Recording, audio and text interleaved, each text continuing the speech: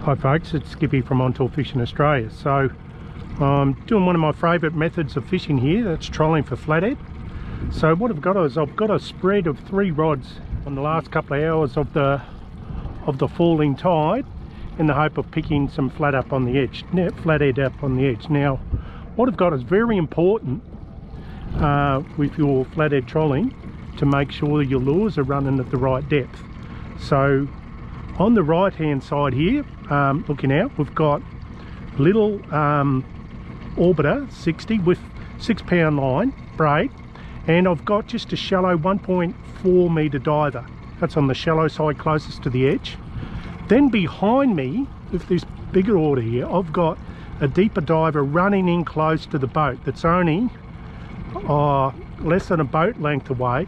It's a deeper lure, it's driving into the sand or mud in the hope that that'll stir up the sand or mud and attract some fish attention. And then on the outside I've got a deeper diving lure because it's more towards the middle of the channel. So that's a sort of setup, and I'm watching very closely the sounder to monitor that depth and edge, and also my speed, keeping it below about that 1.2 knots to in the hope of picking up a fish. Coming up to this bit of a drain running out here. I'll be very surprised if that rod doesn't go off soon. Just checking here, the other rod is still working. Those rods are still working, and hello, and we're on. So that's a deeper diving lure, so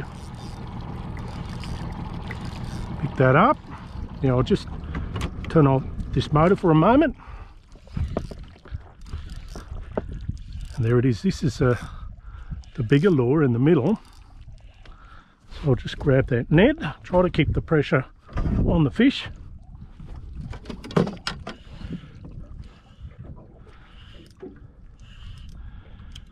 And there we have, nice flatty, and in it goes. Now that's only a small fish, but it's proven that it works, and I'm releasing them all today. So probably under the 40, but that's good stuff. Shows our technique works. Now just wet the rag, pick up that fish, just under 40, but let him go anyway. There we go. Good stuff. I'm keeping an eye too on my sounder, the map. Well, we've got lots of bait there, lots of bait, something's spooking that bait. So if that rod doesn't go off, I don't know, something's wrong. Keeping an eye on the map because you can see where the it really shallows out or becomes exposed at low tide. And we've got the speed in knots, 1.3, depth 1.6 meters. So keeping an eye on your sounder. On this inside rod, we'll swap sides. So just again turn that motor off, keep the pressure on this fish.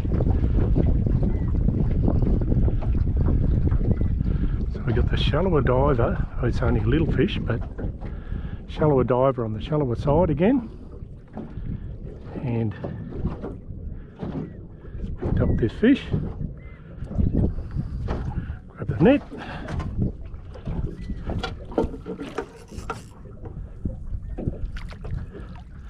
Technique works.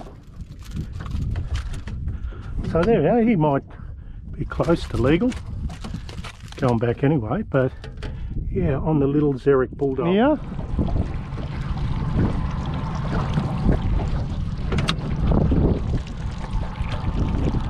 On the lure closest to the edge. Again, similar size. These high 30 fish aren't quite legal, but fun all the same.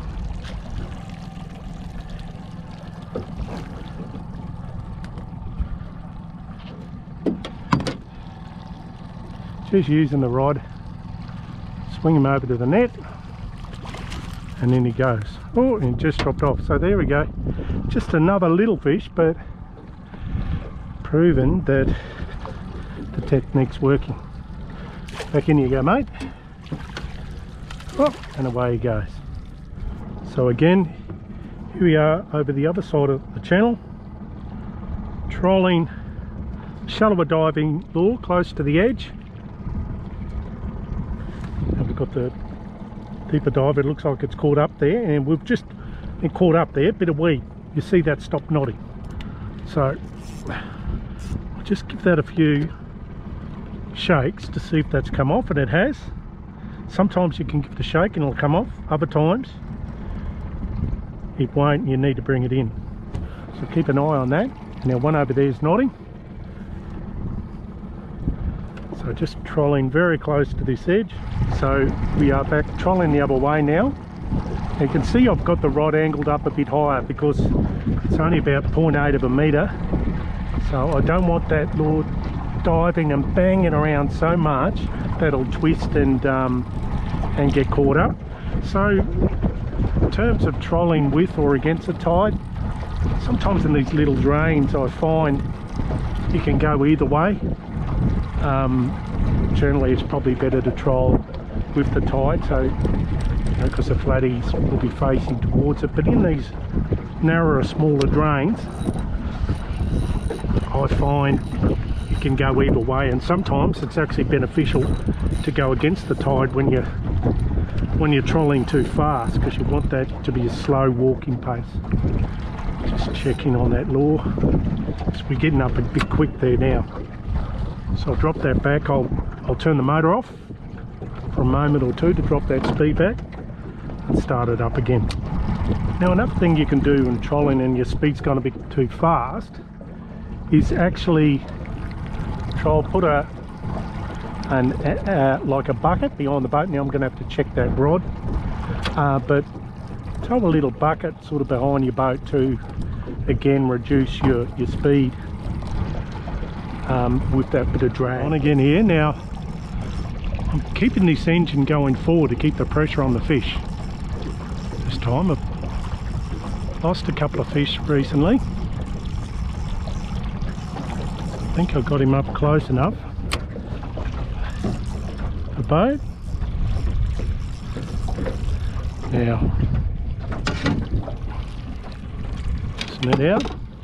Again, you see that lure is the one closest to the bank. It's generally the lure that gets the most fish. Here we go. There's another. Looks like another keeper.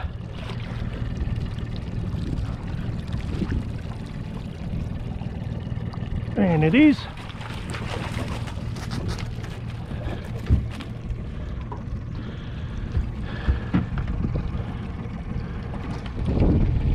And on again here, keeping that pressure on.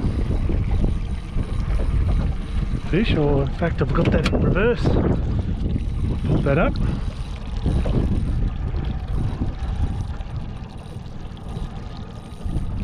Another decent fish, I think.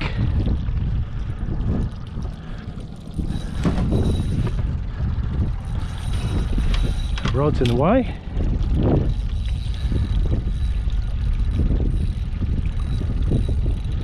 Steer him around.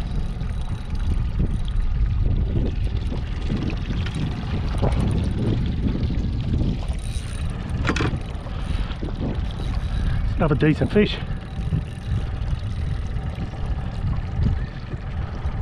Again, no, we've got the little more orange lure this time. It's taking, but again, that luminescent colour. Just bring him around. No rush.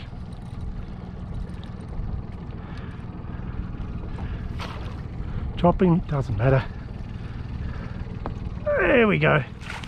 And there's another fish on the little Xeric Bulldog crank. What a great little lure these are. Just turn that engine off. All these are in 1.2 to 1.5 metres of water. Again, that fish is he's probably just legal. It doesn't matter. I'm letting them go today. And have a think about it too when you're out fishing.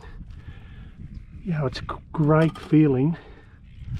You know, it's great to catch a feed, but sometimes I just go out and I say, you know what, I'm just gonna have a fish for fun today, particularly in your local waters. There we go, there's another fish that's about 46, 47. Let him go, and yeah, good stuff.